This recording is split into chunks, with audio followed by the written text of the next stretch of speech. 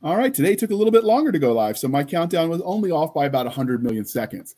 Hey, all you crazy sci-fi and fantasy fans, it's time for your daily dose of shenanigans over here at the Blasters and Blades podcast. Just three nerdy veterans geeking out over our science fiction passions and fantastical fantasies. A place where magic is king, the sky is the limit, and space is the place. So without further ado, we have a new guest here to talk. So Jacki Rawlinson, could you introduce yourself to our listeners and viewers? Hi, guys and girls and everybody. I'm Jacki, a sci-fi author, born in South Africa, but living in the UK. Sometimes feel like I'm living on another planet, but that's me. All right. So have they corrupted you? How do you drink your beer? Oh, not warm. It's got to be cold. Good. I'm not that British. All right, so you get to stay. My first publisher is British, and he's always telling me it should be warm, and I think he's insane. Yeah, I would say that's insane. Okay. Have you been adopted into the cult of the hot tea yet? Yes, because my dad was British, so he was so we learned to drink to make tea since we were very little on a stool. Boiling kettle, no health and safety back in those days. Outstanding. I just can't do it. I'll make myself drink hot tea if I'm not feeling well, but I live in the south part of the U.S. where tea is meant to be drank iced and cold and sweet. That sounds pretty good too, though. Basically sugar water with a hint of tea for flavoring. Yeah, I've got a super sweet tooth, so that sounds amazing. All right, so the next part of the introduction, dear listeners, how we found them. And so when I got an email, because I'm subscribed to his newsletter from Terry Mixon about the Expanding Universe 7 anthology that you see up on the screen, I dove right in and bought it. And then I said, hey, let's do some interviews because I like talking about short content. And so I started reaching out, and she was the only other one that said yes. So good for you.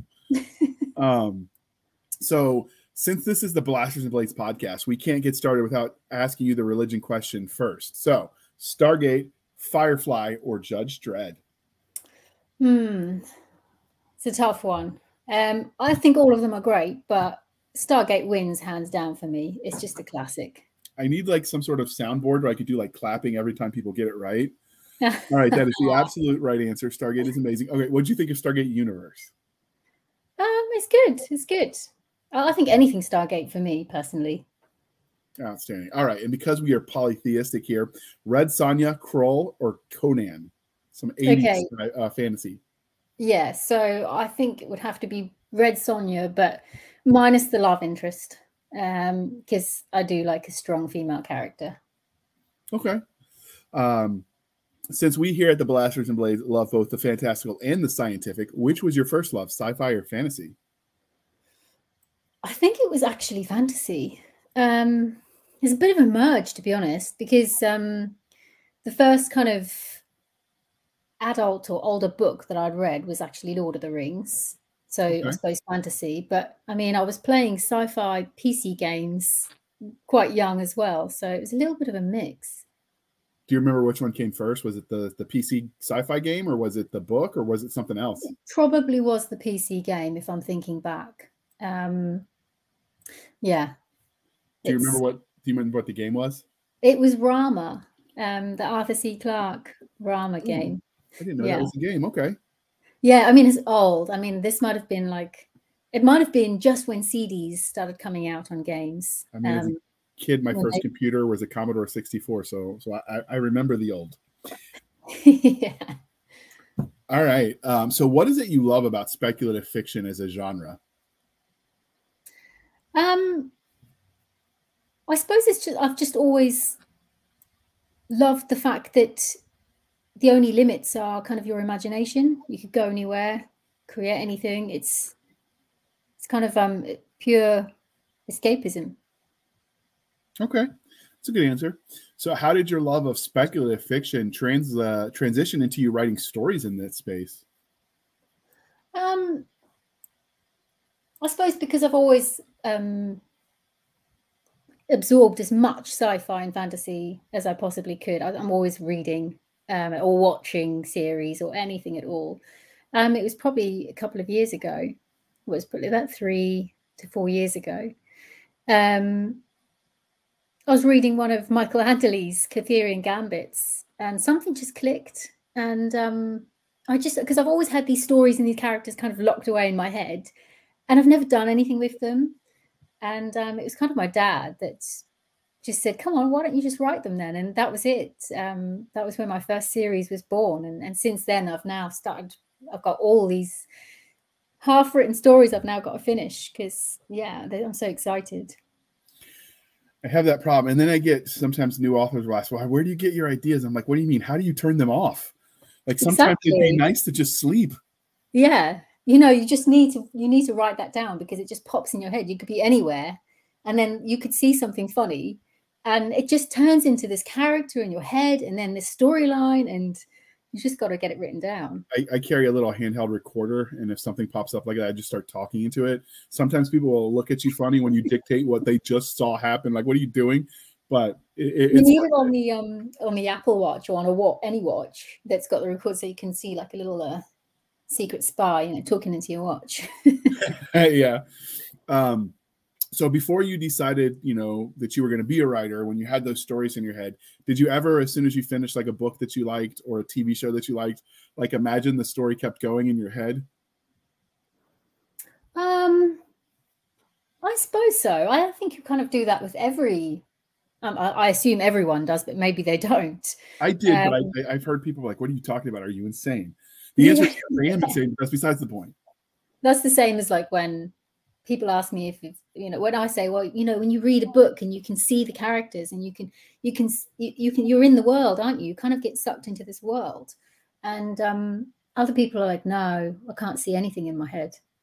I'm like, what? That's just sadness. Yeah. I mean, at least they're reading, so I'll give them that. Because when I hear people like, oh, I don't like books, I don't like reading, I'm like, what is wrong with you? I know. You stole your soul. But all right. So many authors let their real life experiences influence the stories they tell. So were there any specific formidable moments that you feel like shaped you as a storyteller? I'm not too sure on that, to be honest. I suppose moving to a new country, finding my feet, kind of feeling like a bit of an outsider, almost like I was on another planet. I mean, it's Britain, so I know I'm going to get hate mail, but yeah. And then obviously just like pushing ahead and finding your way. I think that all those things kind of helped shape me. So what was the biggest cultural shock you had moving from South Africa to Great Britain? I think that the first thing I remember, actually, because it was the first time I'd ever been on a plane as well. And as we were flying over London, I just couldn't believe how all the houses were kind of stuck together. That was the biggest thing for me that was such a shock, and how close everyone lived in all the built-up areas. Because in South Africa, obviously, there's so much more space around everything. Yeah. But yeah, it's just a kind of different way of life here, isn't it? Did you end up settling in London or in that area? So we live in the south of England now, further down southeast. And I love it now. So we're kind of like in a nice, it's kind of quite green where we are. So I need to make sure there's loads of trees around me. I can understand that. Yeah.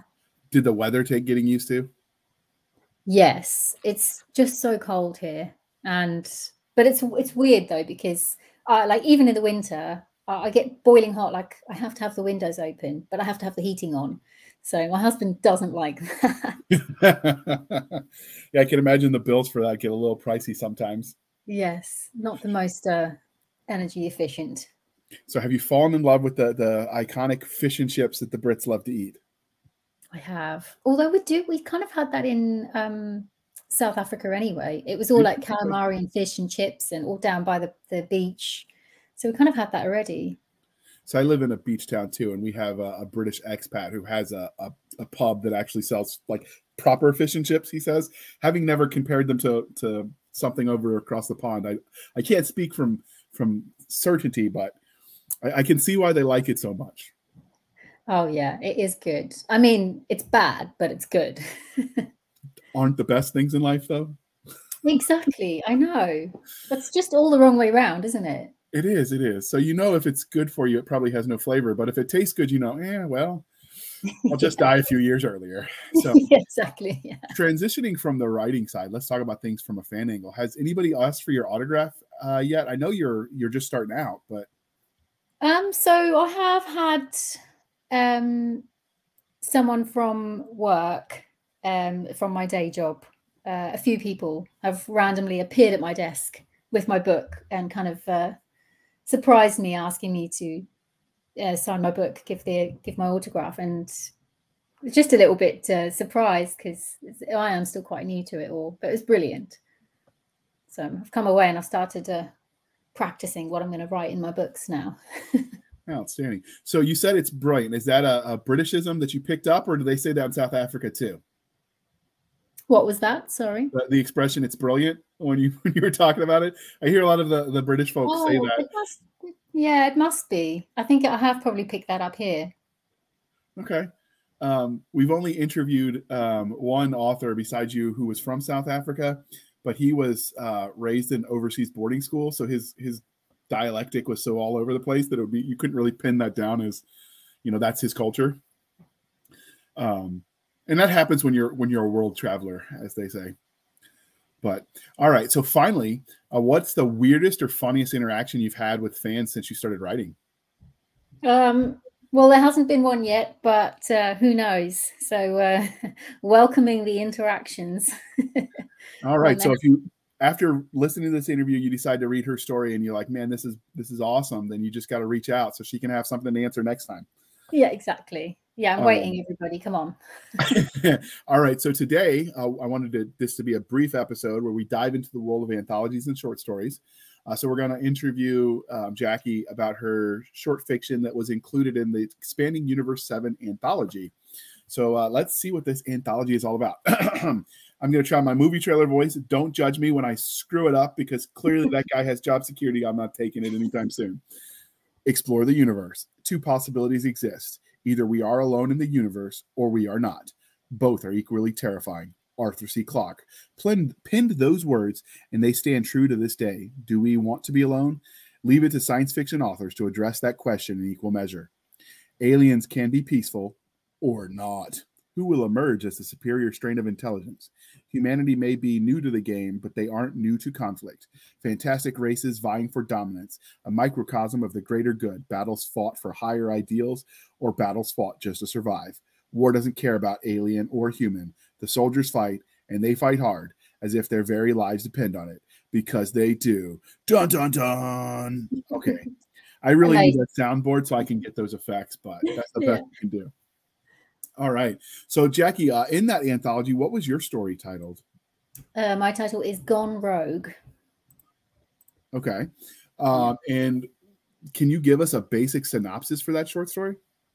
Yeah. So just think, a tired, self-sufficient engineer. His name is Dax. He wins a large ship in a bet, and the ship has an onboard AI who turns out to be a little bit emotionally unstable, and things quickly begin to unravel. Okay. Did you give the AI gender, or was it just sort of robotic AI? A female. She's female. Okay. And do you say what gave chance he won this ship in?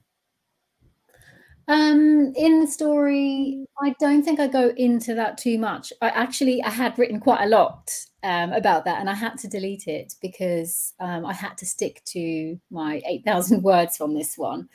I have a tendency to ramble a bit as well. So, nothing but wrong I with had that. said kind of it was like a gambling kind of bet, almost like a kind of a poker game, and he'd end up winning this large, decrepit old ship.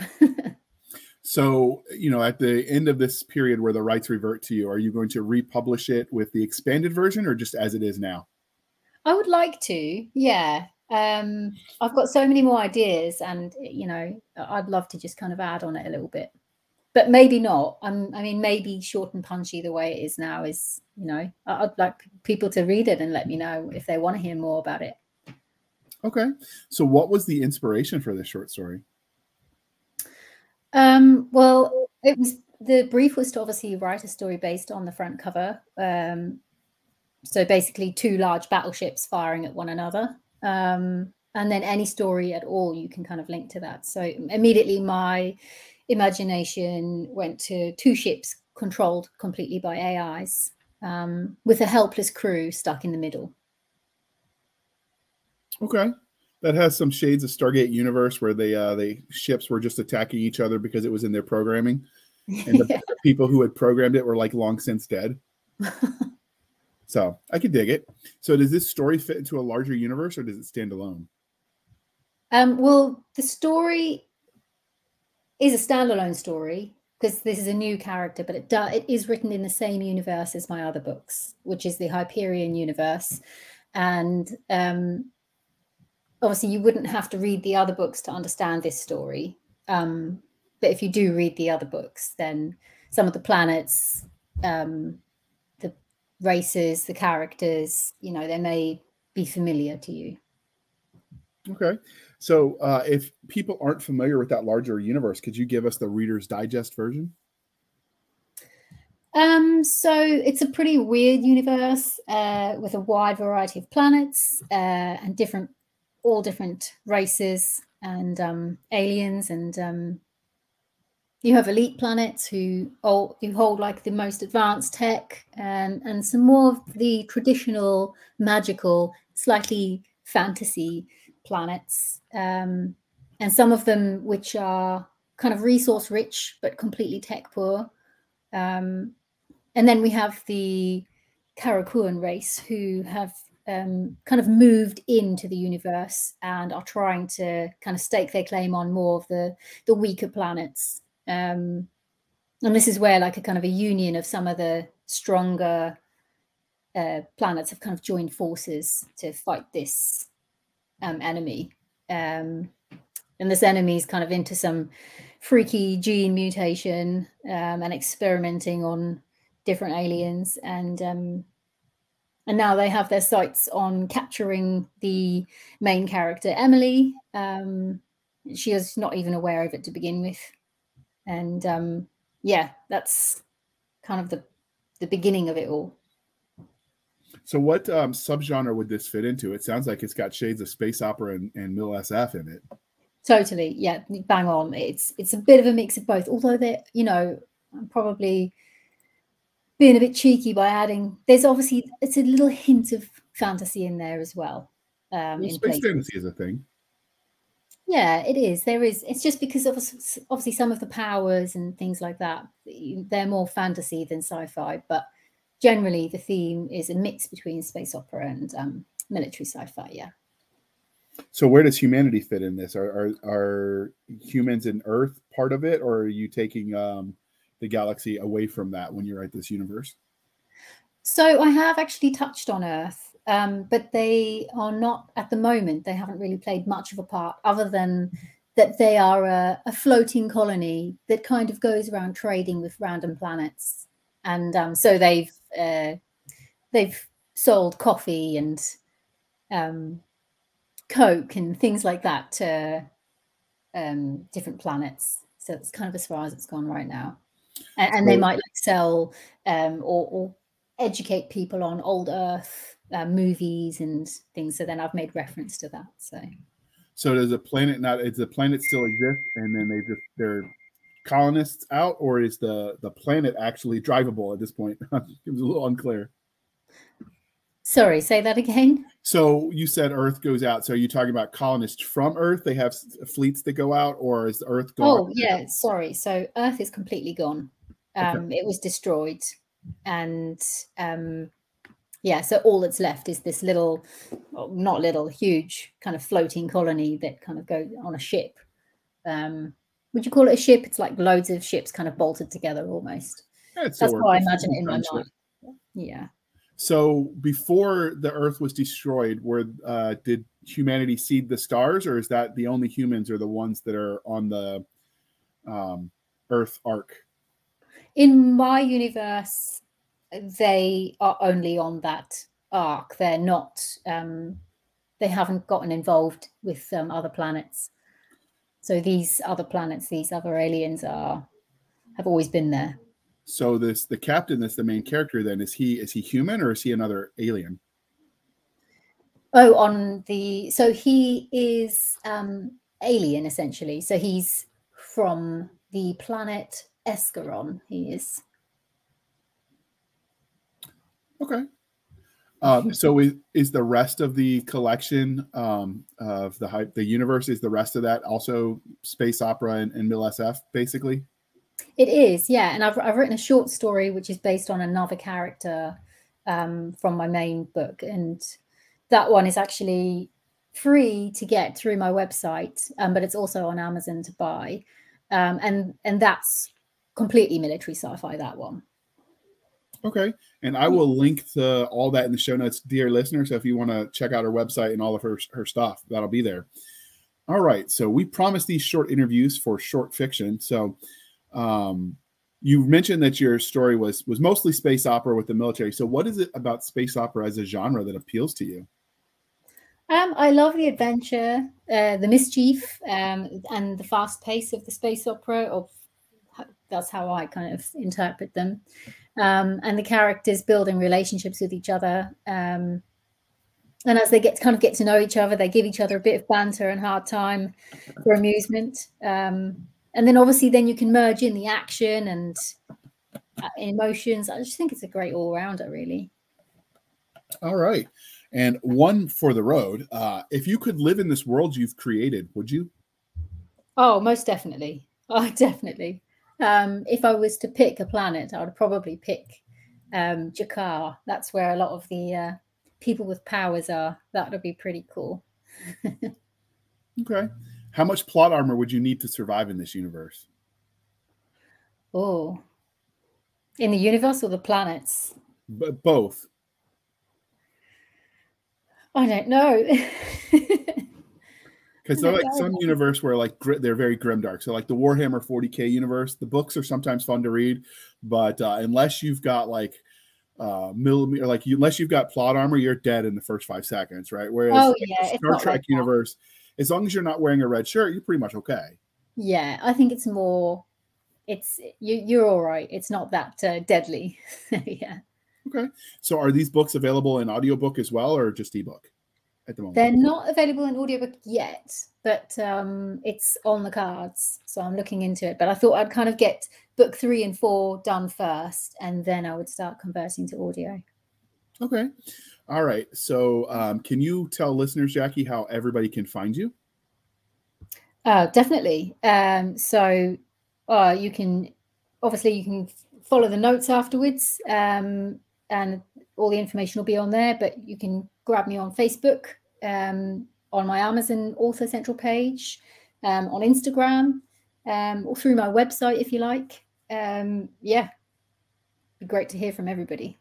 All right, and that'll all be in the show notes. And it's Jacki, Jacki, and then Rawlinson, Rawlinson. And again, all of that's in the show notes because we make your job easier. We'll also link to the anthology in the show notes. So if you're curious, it is in Kindle Unlimited, correct? It is, yes. So if you want to use your credit and give it a read, lots of good content in there. You can find us on our website at anchor.fm/blasters-and-blades. Anchor.fm/blasters-and-blades. We're on Twitter at SF_fantasy_show, Sierra Foxtrot _fantasy_show. You can email us at blastersandbladespodcast@gmail.com. Again, blastersandbladespodcast@gmail.com. We're on the Facebook where all the shenanigans happen at facebook.com/groups/Blasters and Blades Podcast. You can support the show over on anchor.fm/blasters-and-blades for a monthly reoccurring subscription, much like a Patreon, or you can support us on buymeacoffee.com/author J.R. Handley. Again, buymeacoffee.com/author J.R. Handley. Be sure to put in the comment section that it's for the podcast. I will keep Doc Cisca and Nick Garber duly intoxicated. They will drink until their liver surrenders. And if Doc was here, she'd tell you she ain't no quitter, but she's at work today, so I will just move on. So thank you for spending some of your precious time with us. For Nick Garber and Doc Cisca, I am J.R. Handley, and this was the Blasters and Blades podcast. We'll be back next week at the same time where we'll indulge our love of nerd culture, cheesy jokes, and all things that go boom.